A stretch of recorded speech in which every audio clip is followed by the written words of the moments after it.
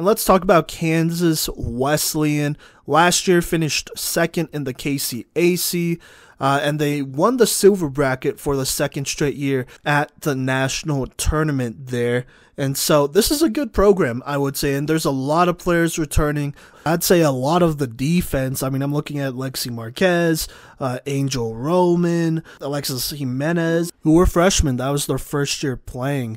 And, you know, they really turned it up kind of at the end of the season. They had their moments, obviously, but at the end of the season, they would win them a lot of games. Moving on here, they really shouldn't lose too much of a beat, even with a new head coach. I would say expectations are still high. I think the big storyline is, can they move into the next tier? And also, I think the other thing to keep in mind as well, when are they going to be able to really compete and push Ottawa, who has pretty much ran this conference